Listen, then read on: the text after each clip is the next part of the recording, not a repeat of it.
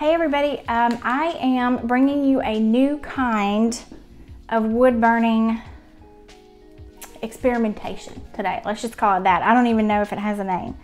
It's kind of like linotype, except I'm not using linoleum, I'm using wood. And I'm burning patterns instead of carving them out. So I'm going to try something new. I've got some watercolor paper here. This is just like regular old watercolor paper from the arts and crafts store. And I've got some acrylic inks here. And I've kind of experimented a little bit. What I want to do is burn out shapes. You can see here, this is like a little bird. And I've already used it with a little red ink or little red acrylic paint. And so what I did was I sketched this little bird shape onto the wood, and then I burned out all of the area around it and sort of created a stamp. And what I want to do is do an entire print like that. So if you look up linotype, this is really similar, except they use sheets of linoleum and they take little carving tools and they carve it out. But I don't have any of that. So I thought I would try it with wood. It's really the same concept, except I'm using wood and a wood burner tool.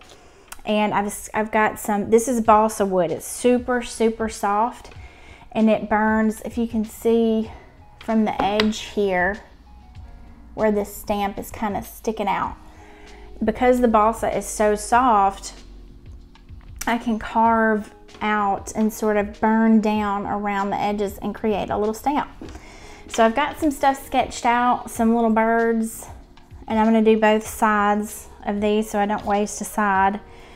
And I've got 3 squares of pine. This is leftover wood from another project, and so I kind of just roughly, is that lined up right? Nope, it goes like this. I'm backwards. So I kind of like just hand sketched this. Which way I think it goes this way. It's hard to say upside down and backwards.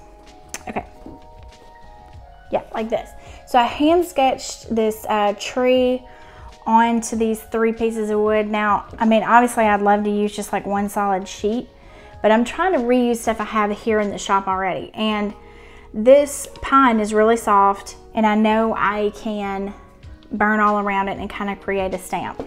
So the goal here is all the sketched areas I'm gonna leave raised up, and all of the areas around it I'm gonna burn off and create a relief or a stamp, and then I'm gonna ink it and stamp it to the paper. So I just wanted to try it, wanted to see if I'm able to create some really cool prints with this, and then I can use them over and over again, and I can make several prints. I think it would be a lot of fun to just give it a shot. And you know, I love to burn patterns and textures. I love to burn deep into the wood, and this is just a great little experiment to try and see what happens. So let's get started. I'm just gonna get my burner out and start burning away all these extra bits of wood. So here we go. So I'm gonna try to burn these stamp pieces. You can see from the side how it stands up like a stamp. And I've got this already sketched out, this little bird. I've got my burner ready.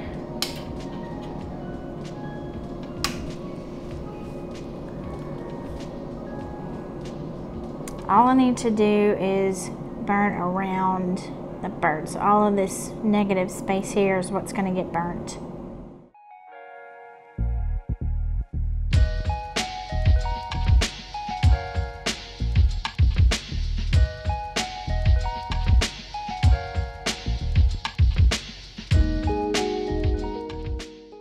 I'm burning away all of this negative space here.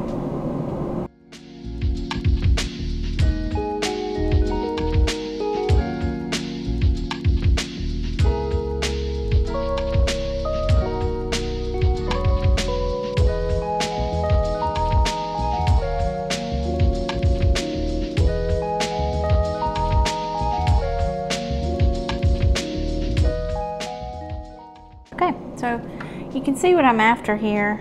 The stamp part needs to be up higher, and I'm just burning away all of this extra space. So I'm just going to keep on burning this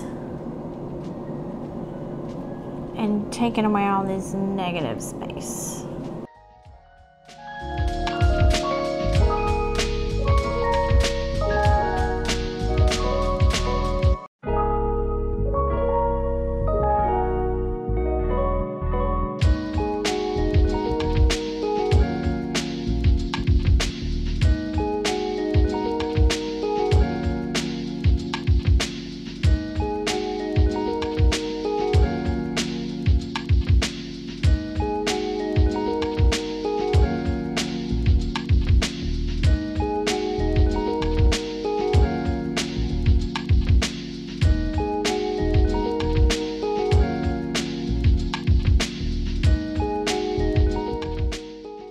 Okay, so now I'm moving on to the tree pieces. This is the small one here. There's not much to this one, but that actually means I'm gonna have to burn more because all of this is gonna get burnt and all of these little sketched areas are gonna be left unburned. I have got my Burnmaster ready to go. I've got my straight edge tip loaded. So I'm gonna outline these and then I'll burn in between each line.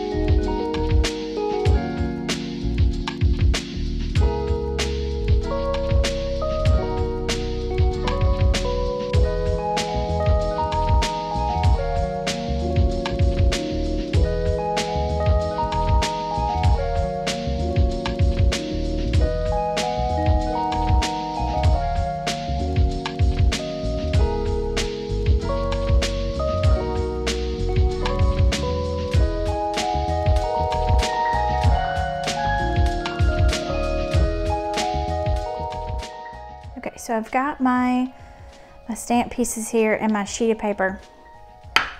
So essentially I'm gonna ink it and then flip them upside down like this onto the paper. I've got my acrylic paints right here, and I've got these little rollers that will help me apply the acrylic like this. So I'm going to squirt some paint here onto, I've got just some parchment paper sitting here, and kind of roll this out and cover the roller, and then ink the wood like this. I want to get a nice even coating, but I want it to be thin so it doesn't get down in the cracks. That's why I'm using the roller. So I'm going to get started. I'm going to squirt some of this ink out, and it's not ink, I keep saying ink, but it's acrylic paint. And I'm going to roll it out and start stamping. So here we go.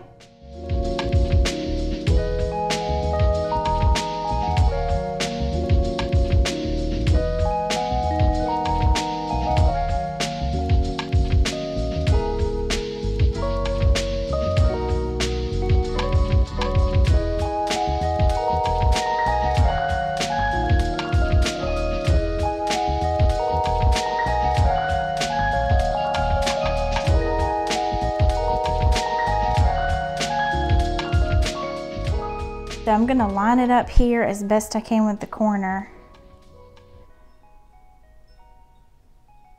and just place it.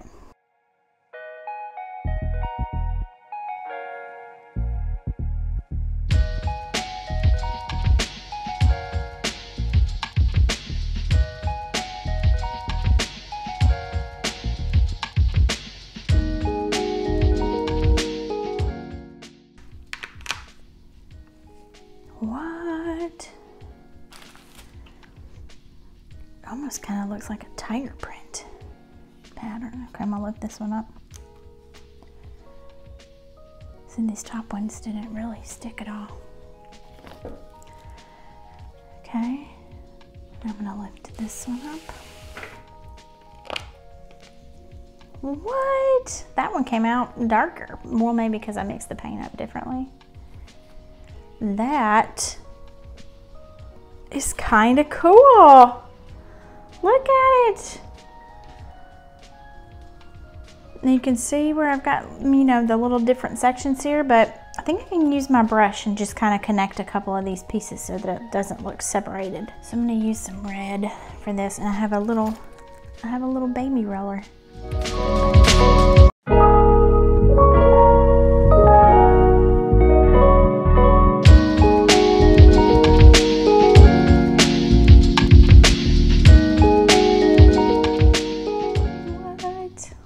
Look.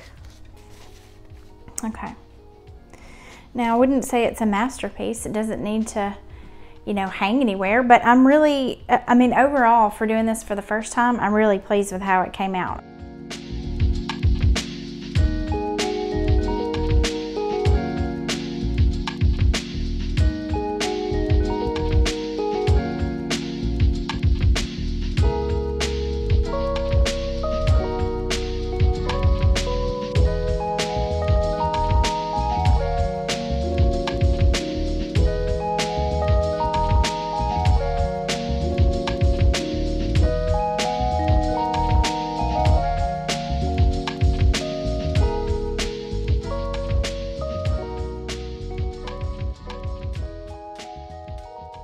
Hey you guys, so thanks for watching this video.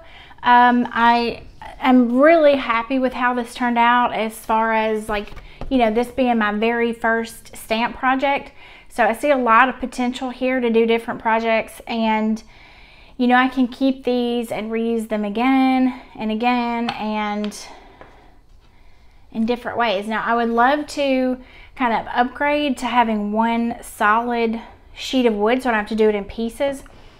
But you know, this was an experiment. This was me kind of testing this out to see how it would go, and I'm really encouraged and hopeful and inspired to try some other stuff.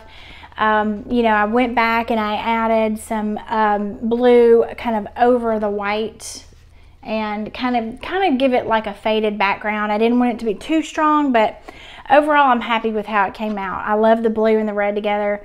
And I added a little bit of brown here at the bottom just to kind of differentiate the ground area from the background area. So yeah, super happy with how it came out. I'll do more videos like this. I want to try some lettering. I think that would be super cool because I could stamp it and use it over and over again. And I got to get a lot of balsa. I got to get a lot of these little balsa pieces to do that. So one of these days I'll put together that video and maybe do a lettering project. I think that would be super cool. So yeah, stay tuned you guys, and thanks for watching. Don't forget to comment, like, and subscribe. If you want to get notified when we post new videos, hit that little bell so that you'll get a notification. And thanks for watching you guys.